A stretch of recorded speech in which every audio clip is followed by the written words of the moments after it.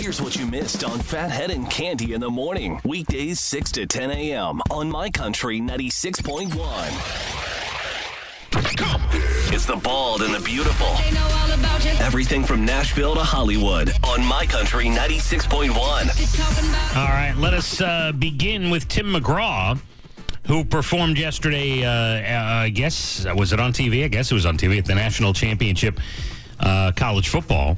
And Tim McGraw's performance got panned on the internet. Really? Yeah, I don't know. He did a duet, something with Shy Carter, and the internet torched it. Oh my goodness! Yeah, I know. He also announced his tour for the summer, featuring Midland and Ingrid Andress. Cadillac 3 has added a second leg to their tour. Tour dates will pick up April 2nd in Vegas. Guess where I'll be on April 2nd, Cande? Vegas. Yeah, maybe I'll go check that show out. Wow. Oscar nominees came out, and Joker, 11 nominations, Cande. Yeah, I think he's got that role titled up for Best Actor. So last night, I took your advice. I watched on YouTube, the 60 Minutes piece. With Joaquin Phoenix Wasn't it good? and Anderson Cooper.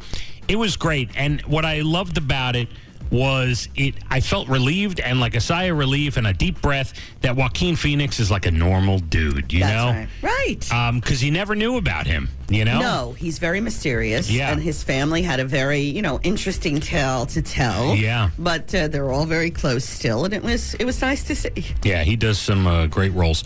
The Irishman, 1917, Once Upon a Time in Hollywood, all had 10 nominations. And the Oscars will be February 9th, ABC. The royal family met for 2.5 hours yesterday. I wonder what they were saying. Queen Elizabeth issued a statement saying she understands Prince Harry and Meghan Markle's desire to step back from the monarchy, and they will split their time between Canada and the UK. All right. And details will be ironed out in the coming days. Well, I would look at his sweet little face. I wouldn't be able to tell him no either. Yes, of course. LSU beat Clemson pretty handily yesterday, 42-25.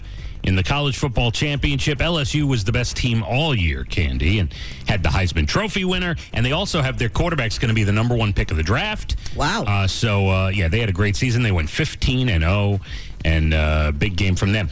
Major League Baseball came down on the Astros for that cheating scandal. The Yankees are the world champs. Because they got cheated out of the World Series that year, right? Imagine cheating. Well, this is terrible. The manager and the general manager from Houston were fired. Big dollar fine and draft picks taken away. And the next hammer to come down will be the manager of the Red Sox. He will not survive this, Alex Cora, because Alex Cora was the ringleader as a player on the Astros of the whole cheating scandal. And then the Astros the next year, the Red Sox, when Alex Cora became the manager the next year, the Red Sox won the World Series. And it was the same guy, Alex Cora, who from the cheating scandal. I see. He's gone. There's no doubt. Smell a rat. There's no doubt he's going to be gone. Yeah. ESPN reportedly trying to lure Tony Romo from CBS by offering him somewhere between $10 and $14 million a year. Sounds good to me. Where do I sign? He currently makes $4 million on CBS. Oh, wow. Amazing. Here's one for you. Steve Harvey, because I know you love him. He says he's happy for Kelly Clarkson getting a daytime talk show on NBC after he was let go. But he adds, one of my friends said, "So, do you watch your show?" And he said, "I ain't that happy." So, I thought that was funny. I was surprised they renewed it. What do I know? Yeah, I love Kelly Clarkson. Me too. I think we love her as a performer. Not a fan of the show. Yeah. And a couple of tours announced for the 90s kids, Matchbox 20 and the Wallflowers hitting the road this summer. Cool.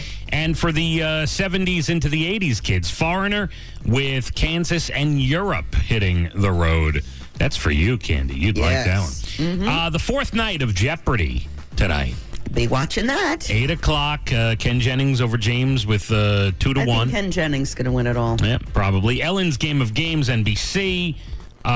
This Is Us is back on NBC. I couldn't be happier. I know. I can't wait. And NCIS tonight. There you have it. You're bald and the beautiful. Everything from Nashville to Hollywood. Move it. My Country 96.1. Long Island traffic. You want my conspiracy theory about Jeopardy?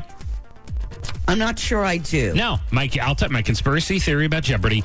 Ken Jennings will definitely clinch it and win tonight, and they didn't air it yesterday because they didn't want to go up against the national championship game on ESPN. Right. Well, they did that last week, too. It wasn't on Monday. It started on Tuesday. I don't know why that happened either. We'll see. I say Ken Jennings wins it tonight. We'll see how much I know. No, I said Ken Jennings will win it tonight. Oh, okay.